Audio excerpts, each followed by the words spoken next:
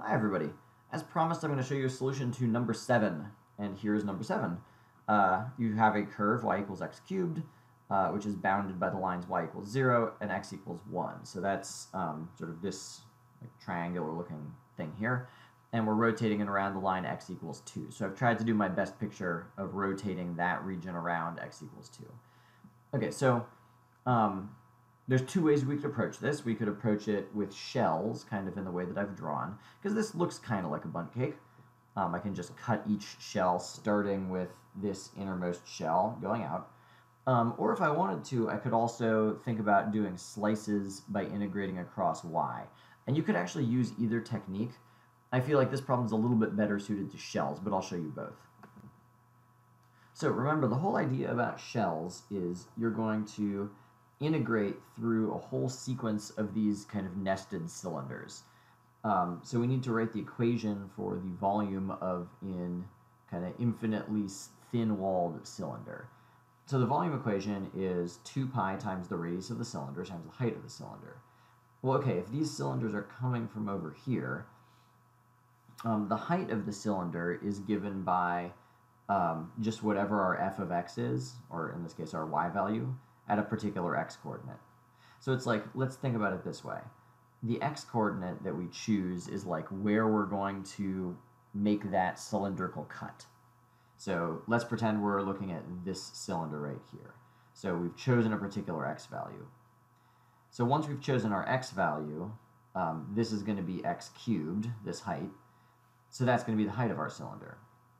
Okay, but I can't just write 2 pi r, and then height is x cubed dx, because what's that r? What's the radius? In the problem we did in class, the radius was actually the x-coordinate that we chose because we were rotating around the y-axis.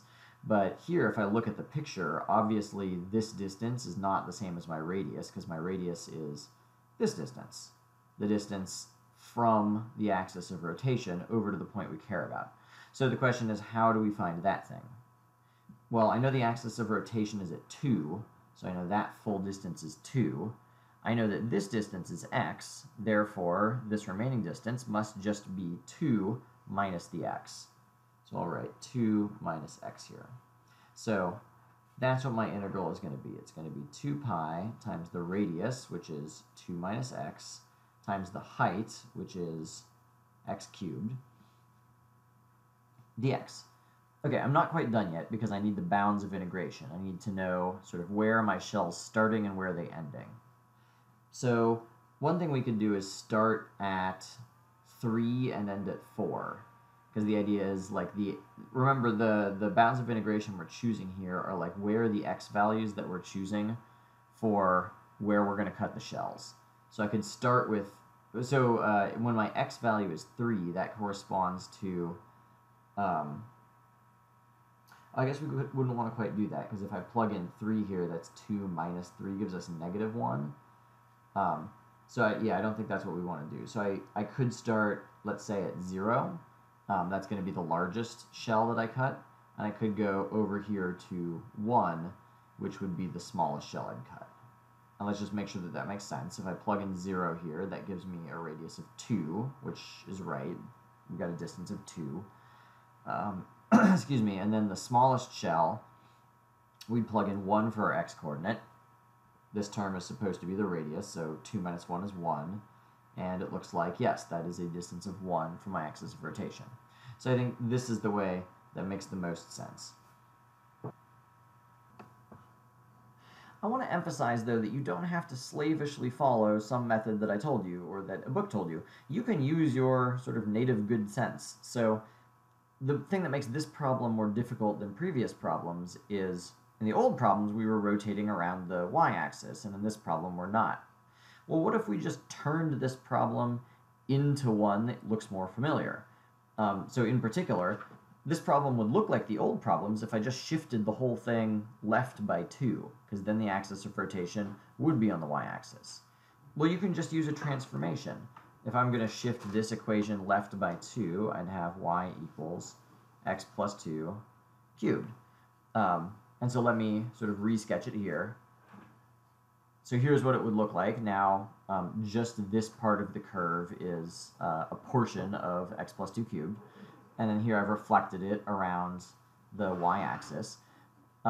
You should be convinced that that's the exact same shape. I didn't change the volume when I shifted it over. But maybe this is going to make it a little bit easier to think about.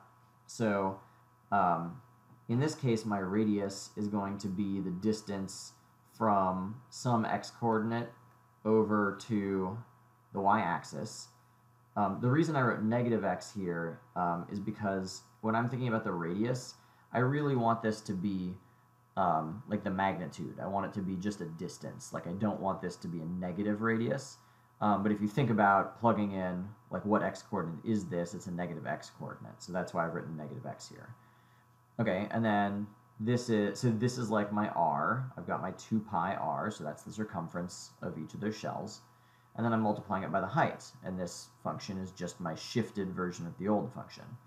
And I'm starting my cylinders at -2, so that's like the largest cylinder. And then I'm ending with an x-coordinate at -1, which is like the smallest cylinder. So I'm starting my cylindrical cuts here, and I'm ending them there. This particular integral is not algebraically equivalent to the first one. So if we look at them side by side, so like for example, if I were to multiply this out, it would not be the same as if I multiplied that inside out. But the bounds of integration are different, so we shouldn't expect that they would be the same. What we should expect is that if you evaluated them, these two would give you the same answer, because they're supposed to describe shapes with the same volume. Okay, let's do it one more way. Instead of shells, let's imagine that we're going to take slices, cross-sectional slices like this. So this is pretty easy to imagine. So if I've got just a random slice out of the middle here, it looks like the overall shape is one of those washers, like this. So if we're going to be integrating, I'm integrating from like y equals 0 up to the top here. This is at y equals 1. So I'm integrating from 0 to 1. And I need to integrate the area of that particular kind of donut shape as a function of y. And what it means to have this area be a function of y, think about it this way. Y is the input. Y also is sort of the coordinate that tells you the height. So it's like when we give it an input, we're choosing a particular height to make the slice at. So I plug in a number like 1/2 to my equation here, and it should tell me the answer for what is the area of the slice at a height of 1/2. Okay, so what we got to do is figure out what is our area equation that describes these guys.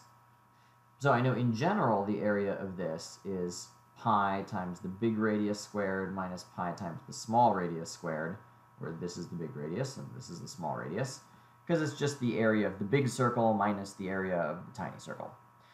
Okay, so my real question is, where do these radii come from?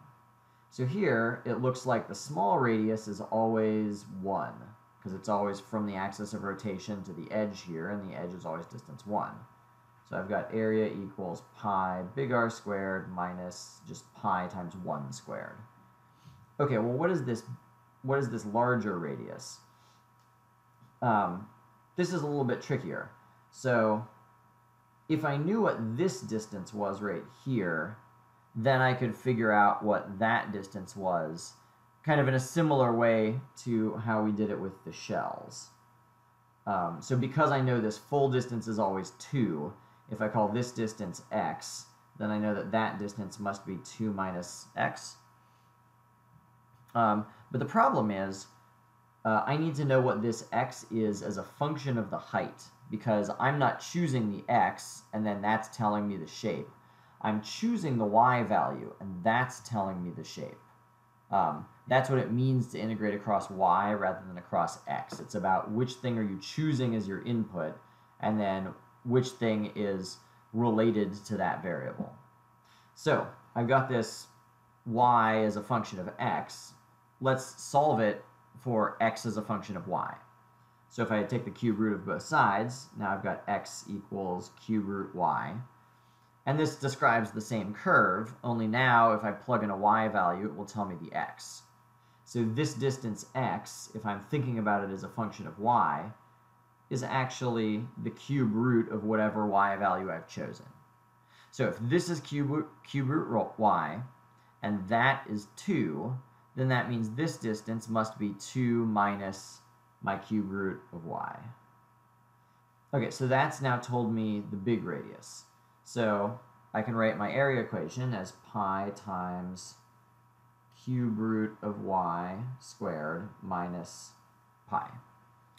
So now I can write the original integral as integral from 0 to 1 of pi times y to the 2/3, because that's the same thing as cube root y squared, minus pi.